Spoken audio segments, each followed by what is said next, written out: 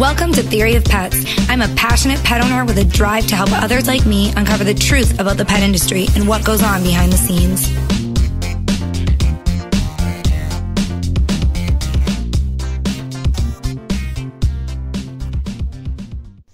When it comes to dog training, there are so many different methods out there. It's hard to choose the one that is going to be best for you and your dog. Sometimes it becomes a trial and error effort where you try to find things that work and sort of piece different types of training together.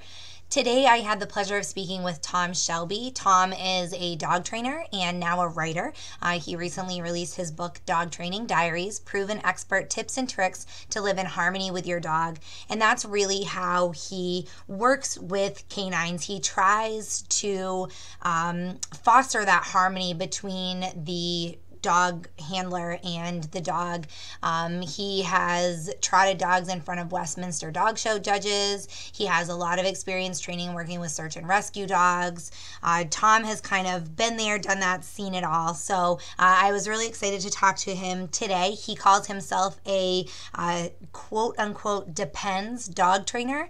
And I really related to that type of training. He says, training depends on the dog, the situation, the environment, all kinds of different variables. So it's not this like one size fits all type of training. It's more of an overall approach to, like I said, fostering that harmony with the dog and the trainer and, seeing what's going on in different instances. Every dog's different. Every situation is different. So he refers to himself as a depends trainer. And I really liked that. His approach is generally to take what the delinquent dog gives him and turn it into a transformative moment. No strong arm tactics, no yelling, nothing like that. He really focuses on socialization being the key to a well-behaved dog. And today I really wanted to focus on some tricks for leash training because I get questions all the time from pet owners who are either trying to train either a puppy that they just got or an adult dog that they adopted that's not leash trained. I get tons of questions about the right training equipment to have when you're training a dog, questions about what to do if your dog pulls on a leash aggression, all of these things. So I talked to Tom about all of this stuff, and he started off by just explaining a little bit about his method of training and how socialization is really key, and then gives us some great tips and tricks on leash training as well as some of his own firsthand experiences. So I was really thrilled to speak with him. I think you guys are going to really enjoy this interview. Tom, thank you so much again for being on the show today. Tell me a little bit about yourself and your dog training style. I literally, Samantha, had 800 plus appointments a year training dogs when I lived in New York, about half for behavior problems. So I came to somebody's door with an aggressive dog thousands of times. The owner, in the great majority of cases, was holding the dog back on a leash while the dog was pulling very hard and acting very aggressive, wanted to eat my kneecap. And what were 95% of the owners doing? They were literally petting the dog soothingly, saying, "It's okay." If you had a 4-year-old child who was frightened of the ghost on Halloween, you could say to that child, "It's okay, it's a little boy under a sheet." But your response to a dog as the behavior is happening is what trains a dog. They live in the moment. So when the dog is being aggressive at the door and you're petting the dog trying to soothe it, what you are inadvertently doing is rewarding the behavior that's taking place. Okay. And what is the voice intonation saying? It's okay. It's not okay. So thousands of times I witnessed this, and I wanted to say, "Is this the behavior you want?" And needless to say, the owner would say no. And I wanted to say to them, "Why are you rewarding the dog?" But I didn't say it because they weren't cognizant of it. They didn't realize training a dog is letting the dog know you like the behavior or you don't as the behavior is happening. It's timing, Samantha. Timing is critical with a dog, absolutely critical. And when I say there's no domestic animal that knows body language of a human better than a dog, I'm really not embellishing. They also read your face. I've been married now over, 95 years. And if I say, well, give or take, and if I say something that my wife is not thrilled with, I can take one look at her face and I know she's not happy. So does your dog. Dogs read our faces just as well as our significant others. So that concept of rewarding unwanted behavior inadvertently is critical for people to understand, and the value of timing. So, another example, which I see countless times, is the dog that jumps on people. It can be a friendly jump. Hello, my name's Bowser, give me a pet, and the dog jumps. So the word I use for jumping is off, not down. Down is a very important command for a dog to lay down. So and again, when people say to me, what's your methodology? My answer has always been, it really depends. I don't know. My methodology for a 140-pound dog that bit several people is going to be different from my methodology for Cavalier King Charles Spaniel that's 10 weeks old. It really depends, and it depends on what I read in the dog. So let us assume the dog jumps, and I just, with a frown on my face, may shrug the dog off and say off. And a split second later, the dog has 4 feet on the floor. What I've witnessed so many people doing at that point, start chastising the dog for having jumped several seconds ago. But actually, the dog is now with 4 feet on the floor, and the unwanted behavior has stopped.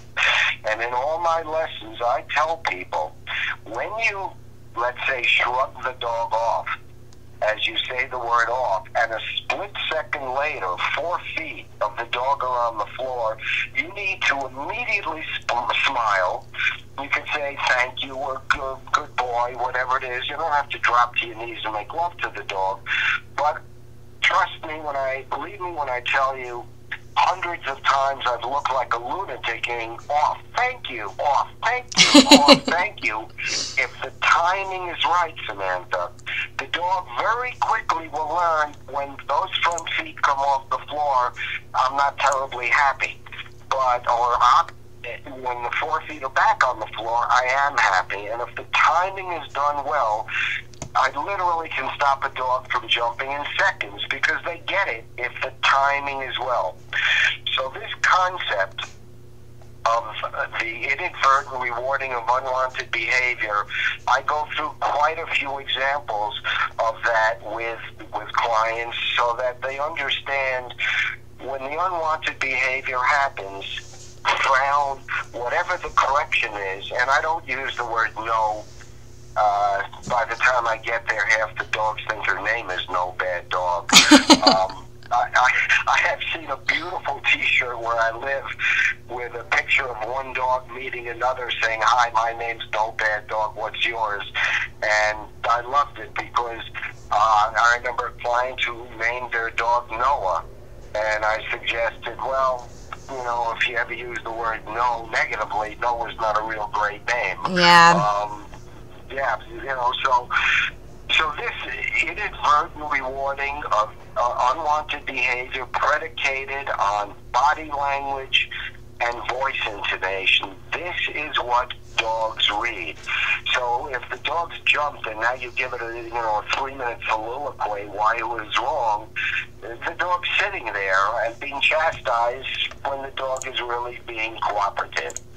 So very, very important concept. And we'll get to the leashes. Now, the other concept, I live on the island of Martha's Vineyard. And one of the first things, and I have a column here It's called Ask the Dog Charmer, where people send in their questions and I write the answers. So people have started calling me. I came here to basically retire, but as Mark Twain said, if you love what you do, you never work a day in your life. So, That's right. And you're probably in a very similar position, Samantha, and I commend you for that. So people started calling me, and I got an apprentice because I'm not looking to do 800 to 900 appointments a year, so I do far fewer. But one of the very first things I tell the people on this island is, and I say it facetiously, the first thing I want you to do is rent an apartment in Boston, just for a few months, and I want you to walk the dog 5 times a day. And the concept, again, are the 9 words: been there, done that, seen that, no big deal. The dog who has seen it all and is afraid of nothing is the stable dog. So, I remember walking a German Shepherd. I was boarding and training when I lived in New York. And I lived across the street from the state park, and we went up there, and there was a tree stump that had been partially burned. And between the scent, and I don't know if you know, I also use dogs, 2 dogs that I trained over a more than 20-year period to find missing people. So I'm extremely cognizant of a dog's scenting ability. As a matter of fact, Samantha, as you're sitting or standing as I'm speaking, you're dropping 40,000 dead skin cells a minute, which creates in search and rescue what we call a scent pool. But anyhow, so I'm with this German Shepherd, which takes note of this burned tree stump, and he never smelled anything like this or saw anything like it, and was extremely afraid of it and on alert. If I had laughed and said it's just a tree stump, stupid, and walked away, I would have left that dog with something to be frightened of. If I had just made love to him, it's okay, don't worry, I am actually rewarding the fear response, and this is a very fine line to walk. Not rewarding a fear response, yet supporting the dog when it's afraid of something. And I'm thinking of another example. Have you seen in the great state of Maine, they had a couple of years ago lots of these large plastic statues of cows about? Yes. Yeah, so I have a French poodle now I adopted 5 years ago, a standard poodle, who was afraid of everything when I adopted her. She's not anymore, but I was in New Jersey visiting one of my kids, and the dog saw one of these cow statues, which are life-size, and just freaked out. It took me about 20 minutes till I had this dog sniffing the cow and realizing no big deal. And again, when the dog really showed fear, my response was, "Wow, that's an interesting looking statue, isn't it?" And I kind of conjure. I was happy. I wasn't saying, "Oh, it's okay," because she was fearful. And I don't want her fearful and tell her that's okay. I want to support her and say, "Wow, that's kind of interesting, isn't it?" And I kind of the dog was looking at me, and very slowly we kept approaching. And when she took a forward step, I'm never without treats on me, and the treats I administer are the size of crumbs. It's not the size, it's the association.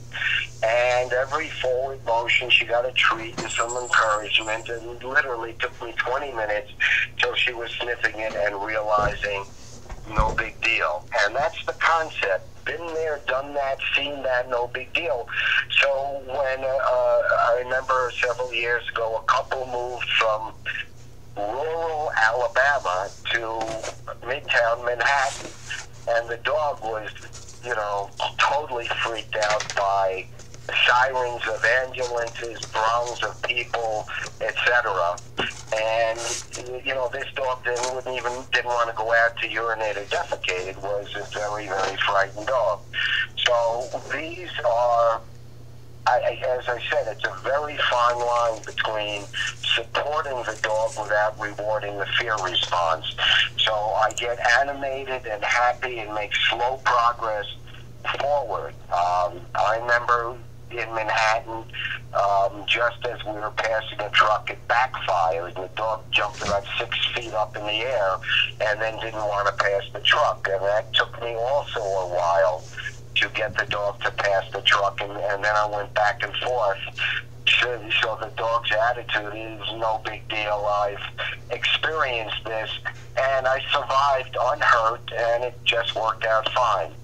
So these are two concepts. When I say socialize a dog, expose it to everything you can think of with a positive attitude.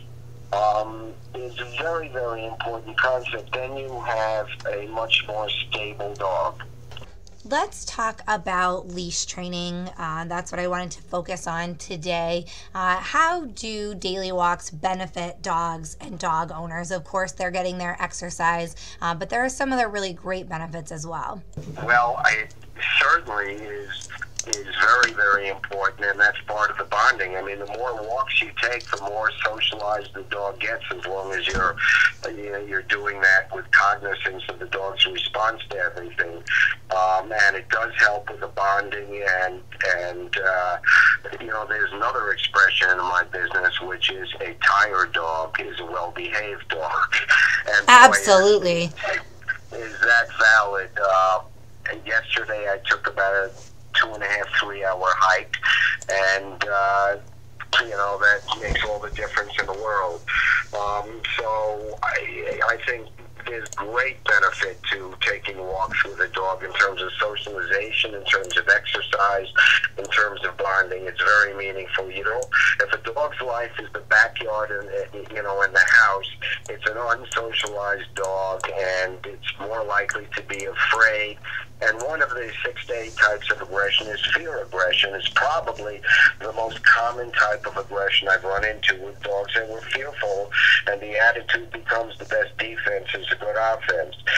So next question for pet owners that have adopted a puppy and would like to work on leash training, what are your tips?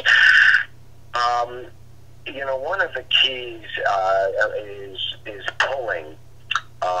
You don't want to pull, and what is often suggested in many of the books, and I just make mention of that in my book, Dog Training Diaries, when the dog pulls, you just stop. And the moment the dog stops pulling, you continue walking. And when the dog pulls again, you stop. And it comes to understand that we will continue making forward progress and have the fun of learning about the environment through the dog's nose. But the reality is, most people don't do that because it could take you 45 minutes to go, 100 yards. Because a dog, especially if you have a very enthusiastic young dog, be it a 10-week-old dog or a 7-month-old dog, and I facetiously say all the time, dogs go from puppy to junior high school punk, which, depending on breed and other circumstances, can be anywhere from 6-7 months to a year plus. From puppy to punk to young adult. So you have the very enthusiastic 7-month-old, whatever type of dog. It's pulling like crazy. So how does one stop the pulling? One can stop every time the dog pulls, and I have yet to meet people who can really deal with that successfully, because you just make so little progress until the dog puts it together, and it can take a long time for the dog to put it together, so the walks won't get you very far. So what is the leash attached to makes a big deal. I normally suggest that with most dogs, they use what's called an easy walk harness. You're probably familiar with it. It attaches the leash attaches at the chest, and that basically will eliminate 50, 60, 70% of the pulling with most dogs and make things a lot easier.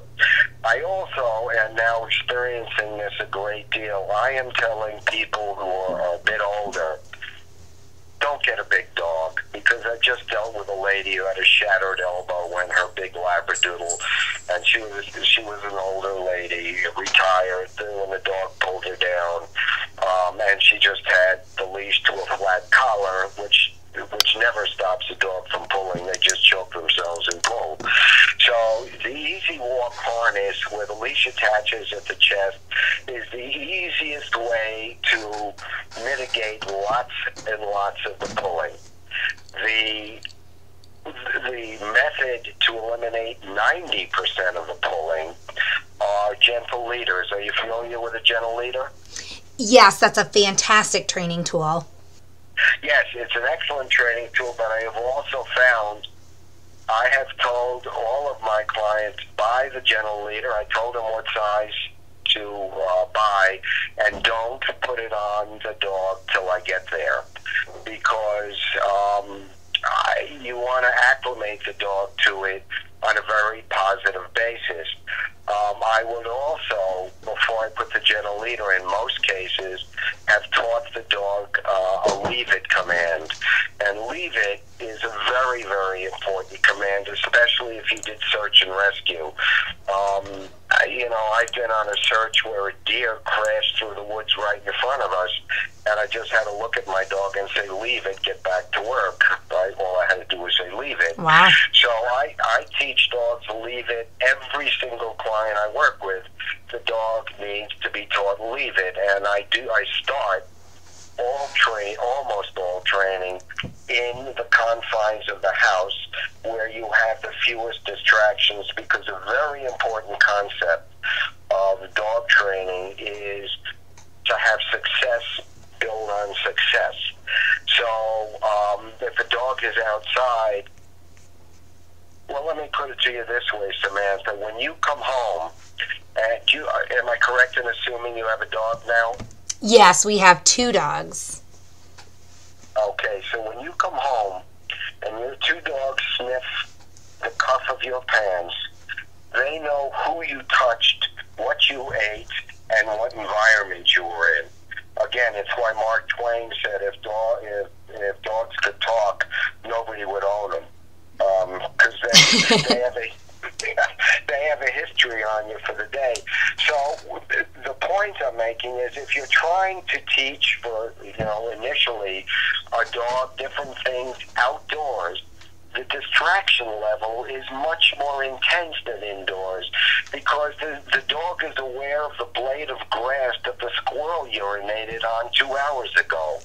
And if it's a very young dog, it's going to be distracted by the scents it finds on the wind. In search and rescue, you had tracking, which is a dog on a 40-foot leash attached to a harness, and if I have what's called a PLS, a place last seen, where somebody stopped to tie their shoe, they created the scent pool, as you and I are creating as we're sitting wherever we are. All these dead skin cells are falling, and they create a pool of scent.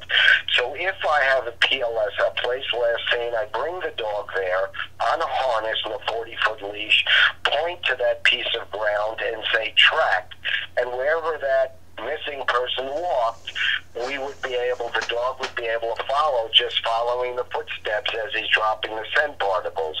Most of the searches I had been on did not have a PLS, a place last seen.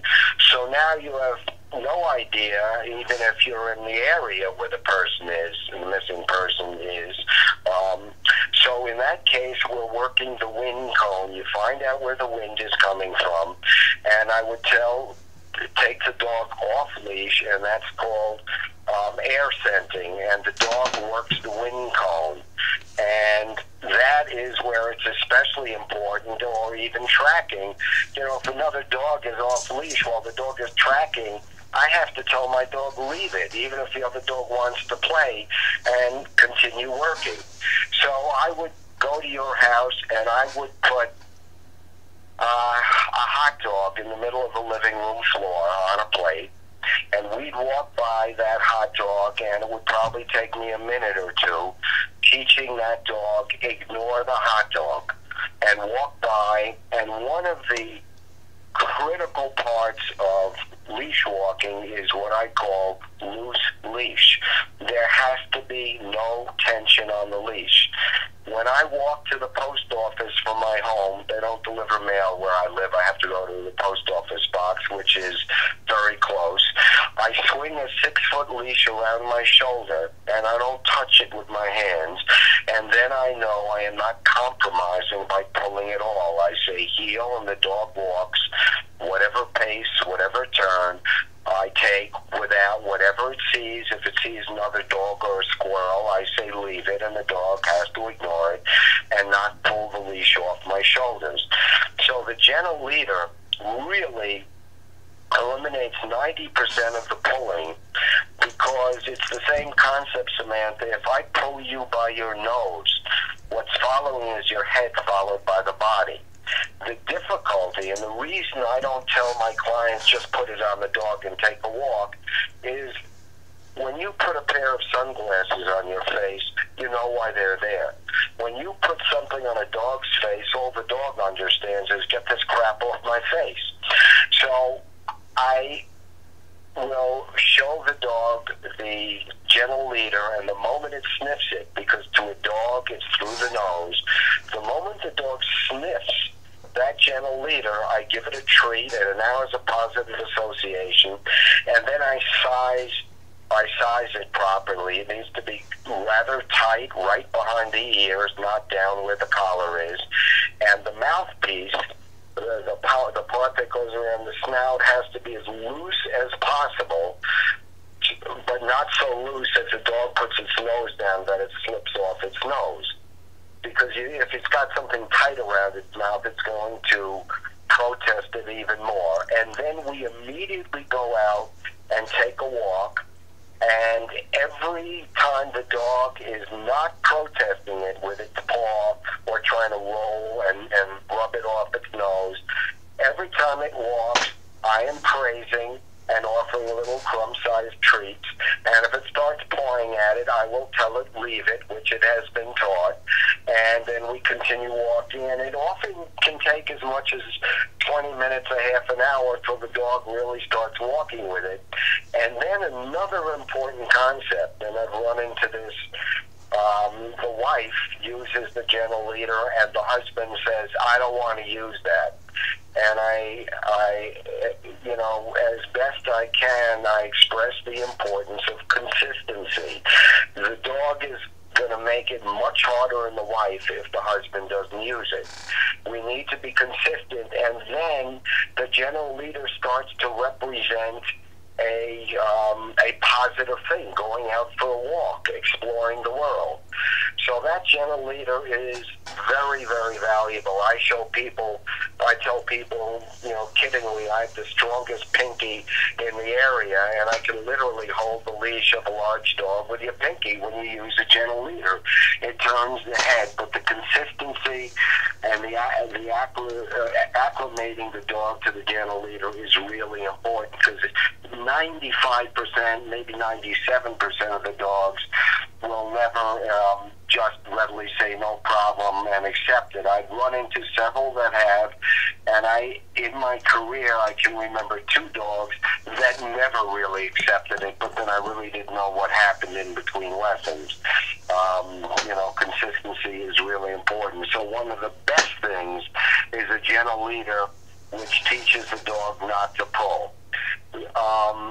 For the black cephalic dogs, the pugs and the bulldogs that have they don't have the elongated snout, they have the flat face. Those dogs, and interestingly, there's one of the best known trainers in the country, his name's Brian Kilcommons, he's a good friend of mine, and I've seen him put a prong collar on a pug. And the reason is the pug immediately stops pulling, because the last thing you want to put on a brachycephalic dog, the pushy, flat-faced, flat-nosed dogs, is a regular collar, because they have breathing issues quite often.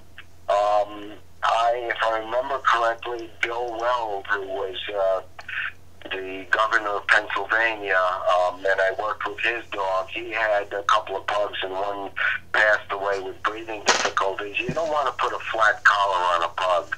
You want to either put a harness on it, and he experimented with this, and it was quite effective. The dog felt the bite of the prong collar once and didn't pull anymore.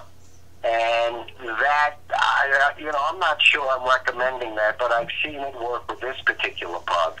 If you get a junior high school age pug that's very enthusiastic and pulls too hard on it, you may have a problem.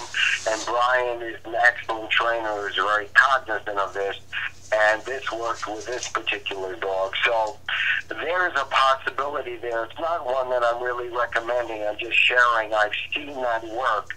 Also on an American bulldog, not an American, an English bulldog, where they used that before I got there and said it stopped the pulling completely, and this dog had no issues. So there is a feasibility with that.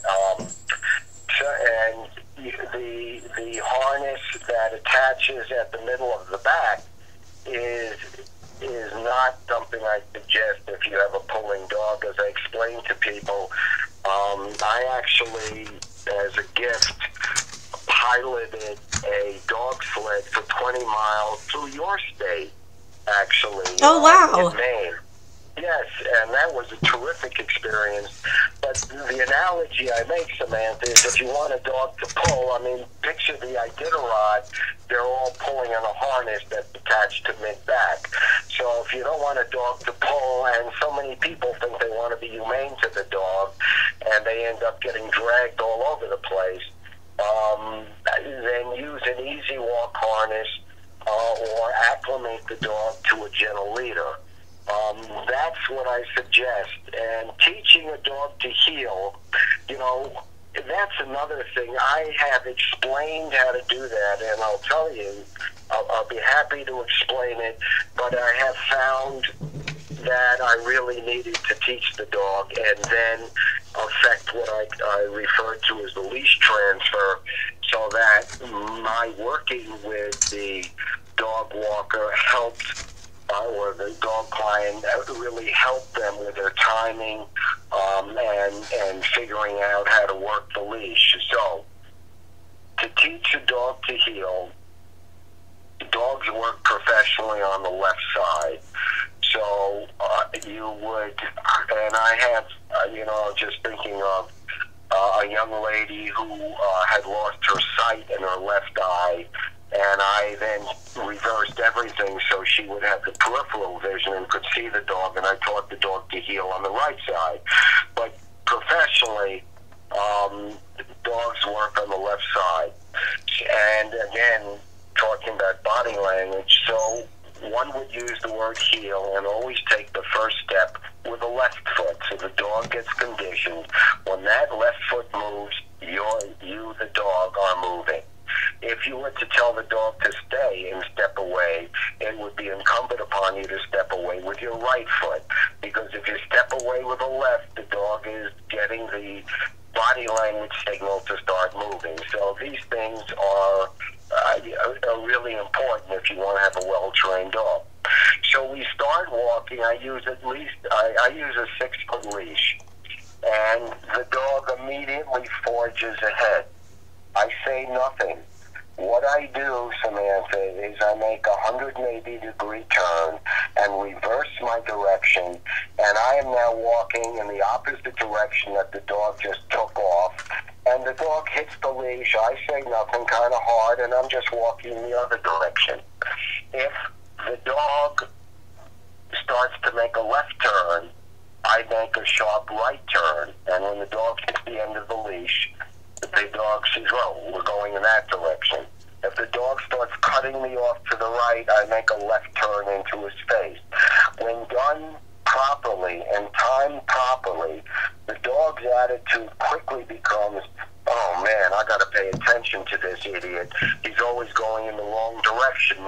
I'm not with him, I get caught at the end of the leash with an unpleasant jerking myself. And it literally takes me 5 minutes till the dog is now, there's only one way the dog can know which way you're going, and that is by staying next to you and looking to his right every once in a while to see where I'm going. If the dog walks very quickly, I walk at a crawl's pace. And interestingly, in Manhattan, the women, and it was primarily more so women than men, walk much faster than I do, and I got the impression they're almost trying to keep up with the dogs. And I would say if the dog is walking quickly, you need the dog to understand it has to walk at your pace. And if the dog is walking very slowly, I break into a trot. So the key word I use is opposite. So the dog realizes, oh man, I gotta pay attention to this person so I don't get caught at the end of the leash. And as I said, most people need a little help in getting this done expeditiously and effectively. And I've told most people, and in my book, because it's part of basic training, I explain this and I write it in the book. But honestly, I find they could really use some help with this. The gentle leader will make things a heck of a lot easier. The prong collar, I really don't like to use. I do not really like, teaching using the principle of pain. But I am not a pure all rewards trainer because I really have a lot of experience. And the analogy I make, Samantha, when I get to a person's home and I see a 7-year-old child sitting on the dining room table eating mashed potatoes with his fingers, I know I'm going to have a tough time with the dog because I didn't parent the kid. And I have found very often when I've seen a child like that, the dog was completely wild and not given direction. So, as I said, I am a dependent trainer, and I am into all rewards training most of the time because you can get much more done with smiles and treats than with negativity. But when I get to a 5-year-old dog that was just adopted and has serious issues, sometimes these issues need to result in a consequence. And the consequence can be as light as when the dog jumps on you and you frown and say off, and they shrug the dog off. The dogs are very sensitive. They don't want your negativity. They want the praise. So what I do really does depend on what I'm dealing with. I was the go-to guy in Manhattan for a bunch of years for aggressive dogs, and the vets would say, I'm not telling you to euthanize this dog, call Shelby, he'll be honest with you. And I will say honestly, I probably had 2 to 4 dogs a year where I had the awful job of telling people this dog is seriously dangerous. And my breaking point was, if a dog was good with a family and aggressive with everybody else, and they wanted to live with that and were willing to live with those risks, I would work with them and the dog. And God bless.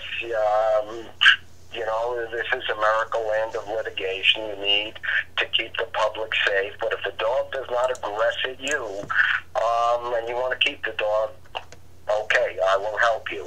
But when the dog was threatening the owners, seriously threatening them, I remember a dog that every time they ate, if they didn't toss pieces of food from the table to the dogs bit them. The dog bit them.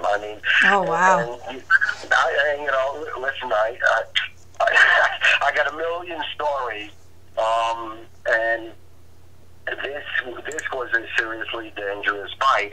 And most dogs have what's called bite restriction. They give a warning bite, but when you have an unrestricted bite where the dog really bites down,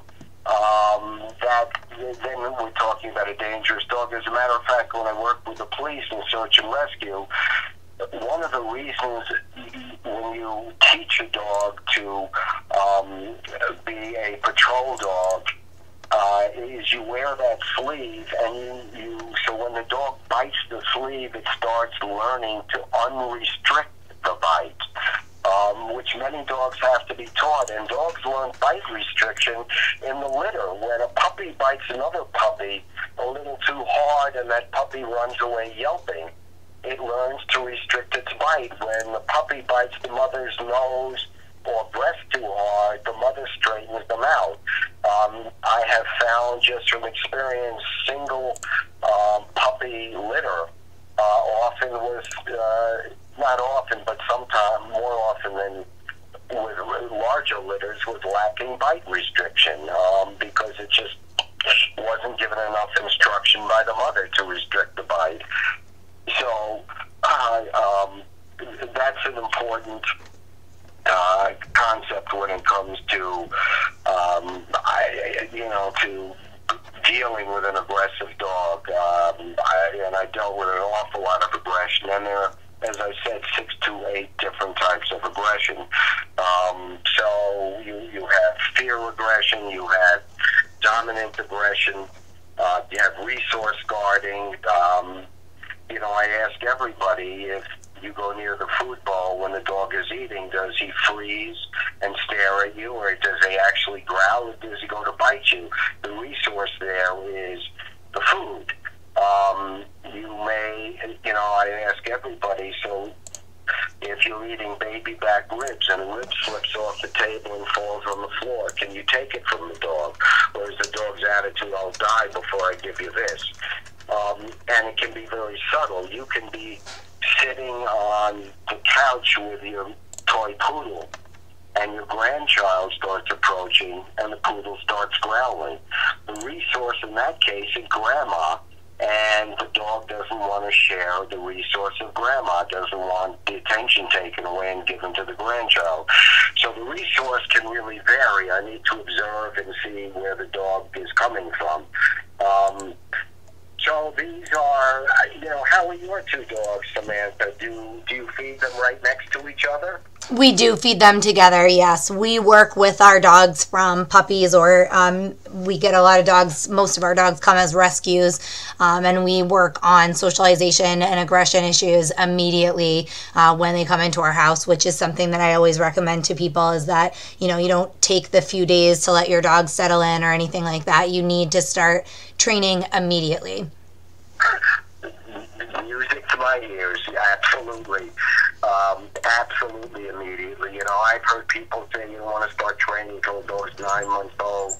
I just shake my head. Boy, is that a mistake? It's like telling the kid I'm not going to teach him manners till he's in high school. Yes, all right, I'm glad to hear that. I figured you would have pretty civil, cooperative dogs.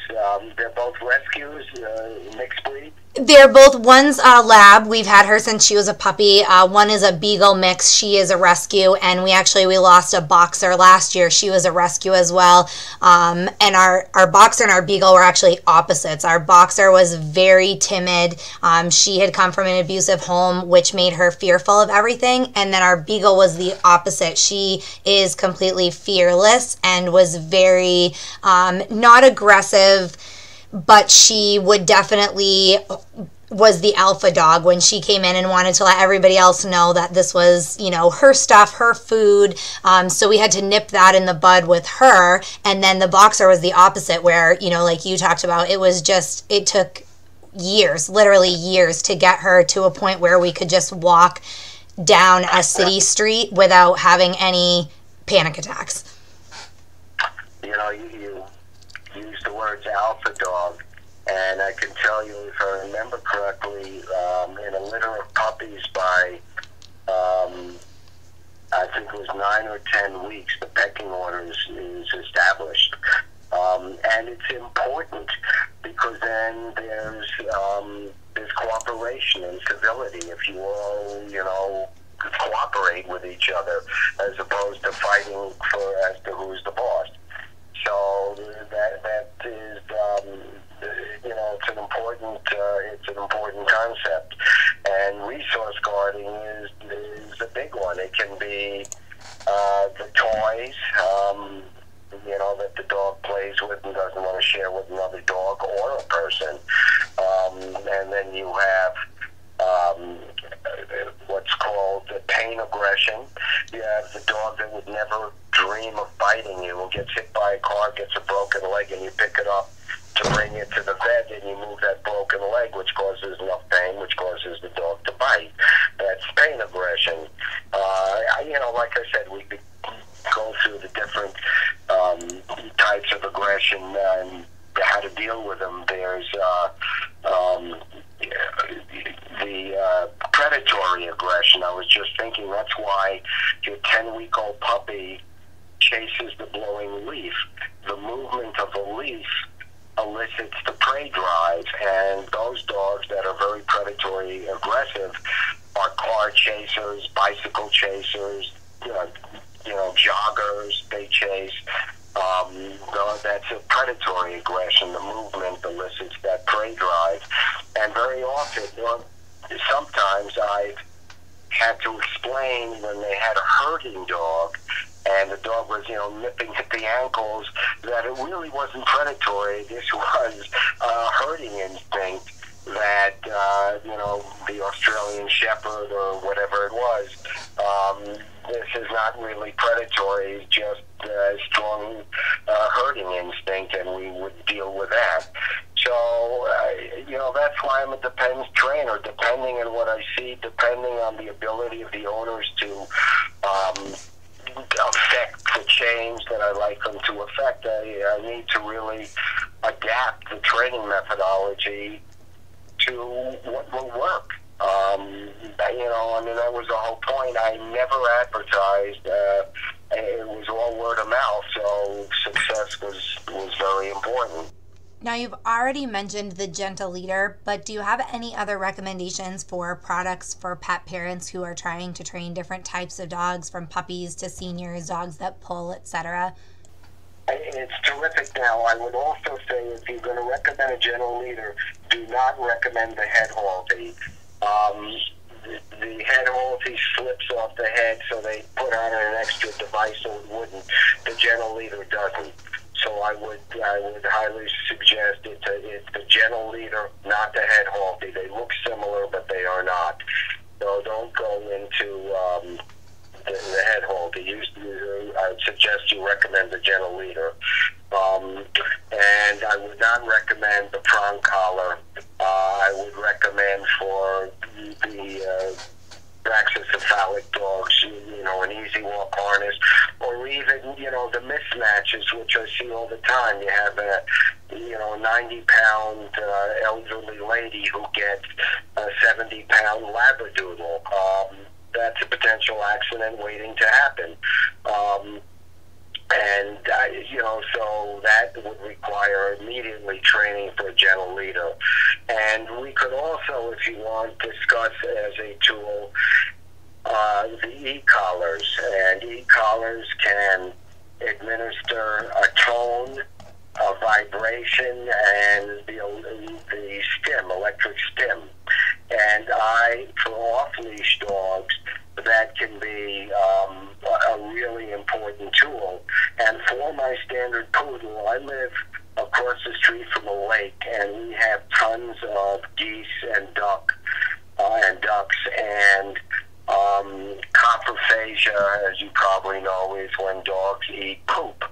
And I could say leave it, but my dog is, as I said, a standard poodle, very fast, and this is a huge field around the lake, and she will gobble up little pieces of fecal matter, goose poop. So I put an electric collar, an e-collar on her, and I've never used the electric stim. I use the vibration. And when I see her bend down, I can be, 100 yards away. I just push the button, and she'll jump a foot in the air, being startled by the vibration. I say nothing. I need her to relate it to the eating of the poop.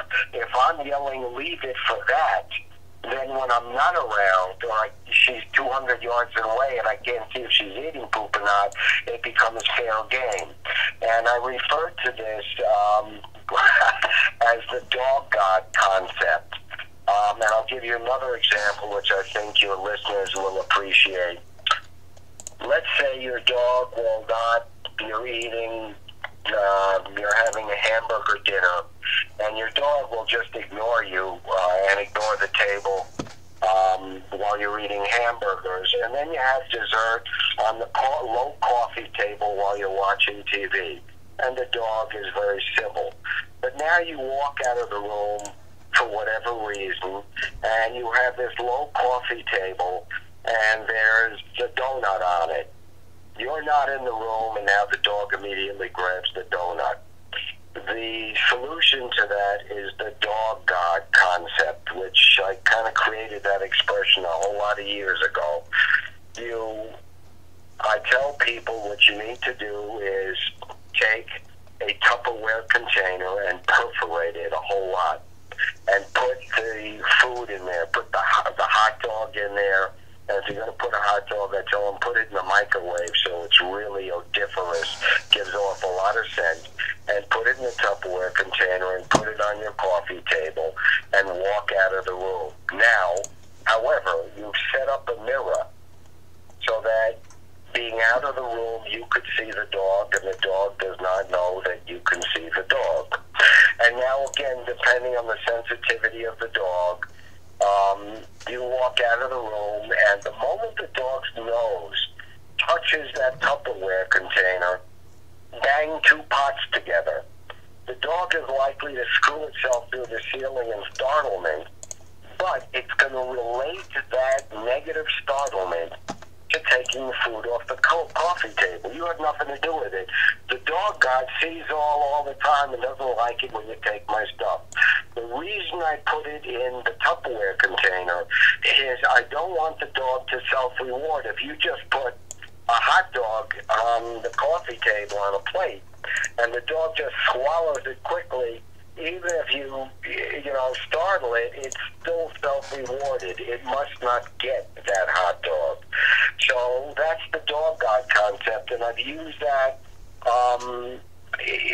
for destructive chewing, where a dog, let's say, and you have dogs that, it depends on the dogs that are into wood, they chew the chair legs, or moldings. You have dogs into cloth that tear up the couch cushions. You have dogs that are into plastic that destroy, your reading glasses and the TV clicker. And you have dogs who are into it all.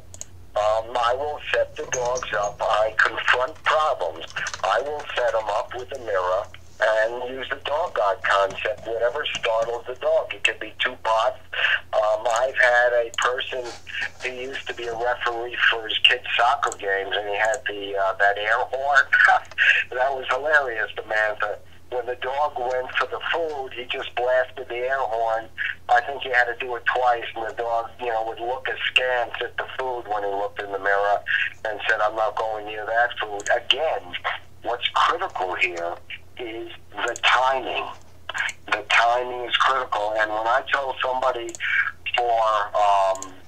let's say for stopping a dog from stealing food off the table, and the dog ignores two pots banging together, I may suggest an e-collar, and we'll use the vibration. And again, I have never said to somebody, get an e-collar and put it on the dog. I said, get an e-collar, read the instructions, and don't otherwise touch it. Wait till I get there. And then depending on what we're dealing with, if I have a 140-pound Rottweiler that wants to kill every dog it sees, I'm going to use a different type of stimulation than I'm going to use for the dog that eats goose poop. So again, I am a depends trainer. What I'm dealing with really depends on the issue I need to affect change with. So very important concept. And the most important is, again, what I initially talked about was socializing and avoiding the inadvertent rewarding of unwanted behavior. And that's predicated on timing, body language, and voice intonation. That's really summarizes dog training. If you really want to get a cooperative dog, it's about his being properly socialized, and you're communicating to him with excellent timing through body language, be it petting or smile or kneeling down, and voice intonation, which again is based on timing. It's extremely important. That makes all the difference in the world. We've talked a lot about like different kinds of aggression and what to do if you can train your dog yourself. But what if you can't? What are some reasons why people may seek out the help of a professional trainer? And how do you know when you need the help of a professional and this is not something that you're going to be able to handle on your own?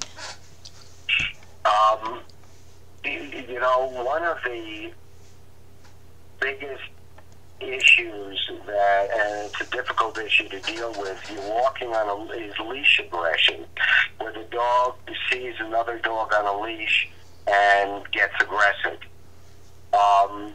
Most of the clients will tell their dog that's leash aggressive to sit and stay and wait till the other dog passes. And the analogy I use is, what if I told you to sit on the train tracks and stay as the train is approaching? That's what you're basically asking of the dog. The dog's going to be completely nuts as the other dog is getting closer and closer.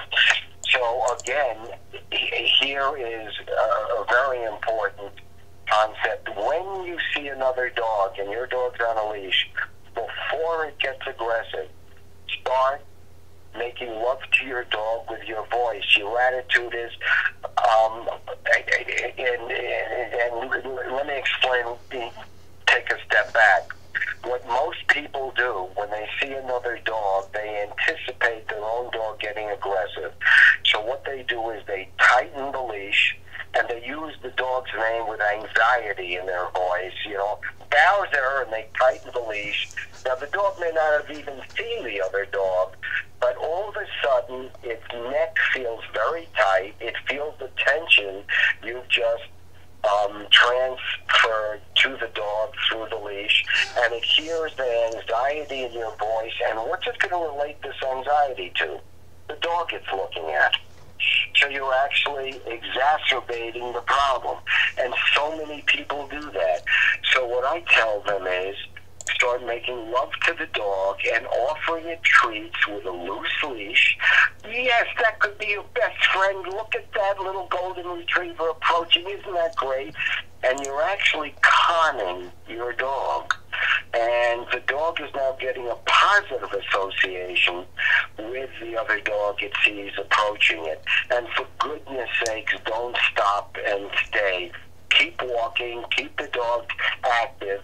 And then if the dog gets aggressive, I step in front of the dog and will correct it. And again, how I correct it, it could just be an I don't use the word no. As I said, I say And the split second the dog stops aggressing because I've broken eye contact, I immediately keep walking and start praising the dog. Again, the timing is critical, and with most leash aggressive dogs, I really need to be there. I can explain how to do this to the client, but rarely is it done with success, because it's a difficult one.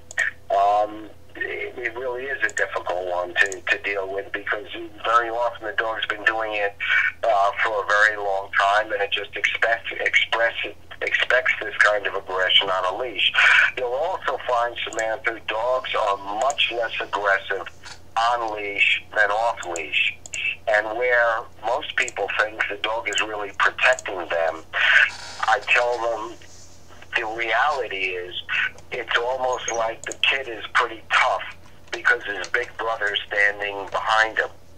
So when you're attached by leash, the dog is much bolder because it thinks you have its back. And when I go to a large area. It's called trade winds where I live, where people walk their dogs, very large fields, and we go with a leash-aggressive dog. I have them drop the leash the moment we see another dog and walk at a 90-degree angle away from their dog. And 90% of the time, the dog realizes he's on his own. He becomes a lot more civil. He's much less aggressive. Again, and I make that decision based on my having met the dog and worked with the dog. And in the majority of cases, dogs are really much more mellow off-leash than on-leash. That leash attachment is much more likely to elicit an aggressive response if the dog has had experience with this. And I just basically finished working with a Maltese, which, and I think Monty is 7 or 8 years old, and the woman would pick the dog up and basically hold it and put it on it, or her halfway up to her shoulder as the dog was going berserk because another dog had the audacity to be walking by. And this took 3 or 4 lessons, and I was able to affect the change with an e-collar using vibration. And it would startle the dog, and really praising the dog and giving it treats. It took 3 lessons to be precise. We can approach another dog, start praising Monty, this little Maltese, and we're good. It meets another dog, it'll have some tentative sniffs, and then you keep going. And I also tell people, when you have this successful meeting, don't keep lingering. Just go and have success build on success. Really quickly before we go, would you tell us a little bit about your book? I did link to it, the Amazon link for anybody that's interested in buying it. It's Dog Training Diaries, Proven Expert Tips and Tricks to Live in Harmony with Your Dog. The book I originally wrote was 22 stories. I've got amazing stories. I've trained 100 celebrities' dogs, and I got a lot of really crazy stories. Just a brief example of one, which is not in the book, where a lady left with her elderly mother, went to Manhattan, and she had 2 dogs, a 70-pound mixed breed, chow mixed breed, and a small terrier. And a thief broke into the house and killed the terrier with a blunt instrument, with a figurine that the lady had, a little statue. And the big dog had a barking collar on because they lived in a condominium, and the dog got, every time it barked at this thief, it got a shock. And when the lady came home to the dead small dog, she immediately took the leash and took the collar off the large dog. And from that point on, that dog would not allow any collar or leash to be put on. And she had a little garden outside her condo for 11 months. She could not take this dog out for a walk, and she called a vet who gave it some drugs, who got his pants ripped as the dog tried to bite it. Nobody could put a collar on this dog, and that was a very interesting lesson for me to get. Plus, what happens when you don't do a dog's nails, as you probably know, the nails get longer and longer, which destroy the foot, and it goes right up the leg. The nails start splaying outwards. So this dog's nails in 11 months were ridiculous. So she asked me if I could get a collar on the dog and cut the dog's nails. So I've had crazy stories like that, and I wrote 22 of them. And when Skyhorse Publishing said they'd publish it, but they won't publish the 22 stories, they want a training manual, and they'll include some of the stories. So I agreed to that, and I wrote a training manual, which I think it's not the usual type of training manual. It's not dry. I give lots of experiences of things that happened to me, and they included some hilarious stories, some really tragic stories. It's not the run-of-the-mill training manual that's boring. And for example, they included a story that had to do with what I was teaching. So one of my lines in the book is, It's amazing how much of my life revolves around feces and urine. And as funny as that may sound, Samantha, you're laughing, but I don't care if the dog does your kid's homework and takes out the garbage and loads the dishwasher. If it's pooping or peeing in the house, it gets real old real fast. Absolutely. So be it the puppy that you adopt, that you get, or the 5-year-old dog that you adopt and is urinating or defecating in the housebreaking is major. And I worked with Joan Rivers' dogs, and her issue was pooping and peeing. The dogs were totally unhousebroken. So when they included the story of when I dealt with Joan Rivers, because that had to do with housebreaking. So 4 or 5 of my 22 stories are in there, and some are pretty dramatic stories. And I had to write a training manual, and my hope is if it gets a reasonable reception, then they'll publish the other 18 stories, which I think people are really going to enjoy. They're all true. They're not embellished. I really tell it like it is, and I'll tell you something else that is going to bring me, I was going to say grief. It's going to bring me some adversity. Every single manual that comes with the e-collars, the instruction booklet, I disagree with dramatically. If you're going to actually use electronic stim for training one way or another, they say start with a light stimulation, and if that doesn't work, increase the stimulation. That to me is nuts. And I haven't embellished. I had 800 to 900 appointments a year, half the behavior problems. I would look at the issue we want to deal with.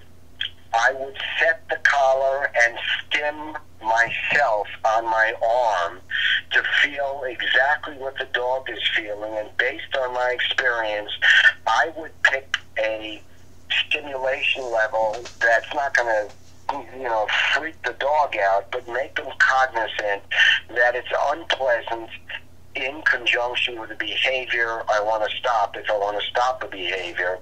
And I would probably use a tone. I'd hit tone stim. Or actually, I'd use a verbal command, perhaps leave it tone stim.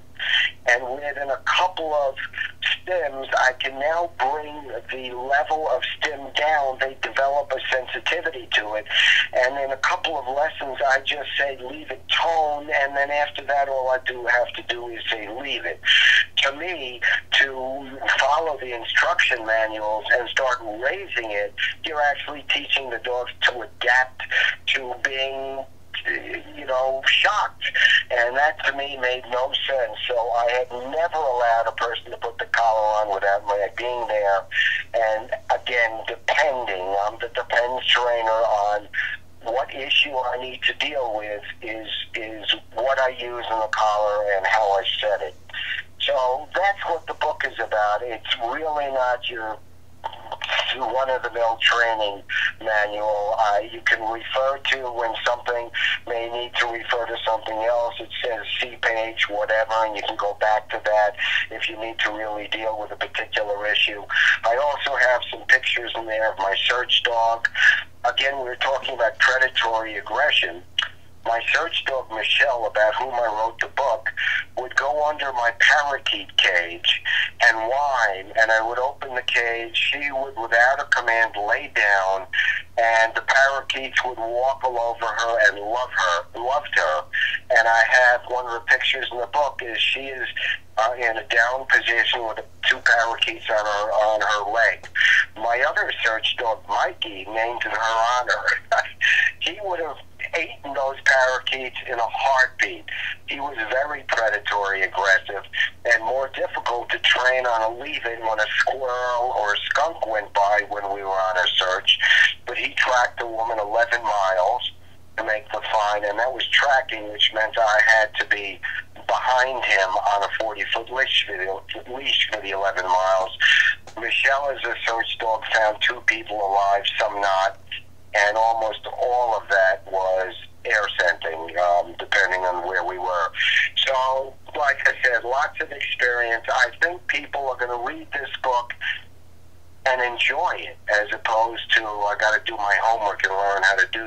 really, with some of the stories, they'll get a kick out of it, and I think they'll learn a heck of a lot. So I really feel like that. The book is really fantastic. As Tom said, for anybody that's thinking about it, you do get the dog training tips along with a lot of his own firsthand experience and some of the stories that he has from his many years of dog training. So I hope you guys enjoyed this interview. If you did, and you could take a few minutes to jump on iTunes and leave me a review, that would be really great. When I reach out to experts in the industry like Tom, it makes it a lot easier when I can show them your reviews that you are out there listening and you really enjoy it. So again, if you could leave a quick review, that would be great. A big thanks again to Tom Shelby for coming on the podcast today. His book is available now. The link is below this podcast. If you're interested in purchasing it on Amazon, it's about $12, so very inexpensive. If you guys have any questions that I might be able to answer or that I can pass along to Tom, feel free to do so. There is a link on our website, theoryofpets.com, right on the side for comments and questions. Thanks a lot for listening, and I will be back with another hot topic next week.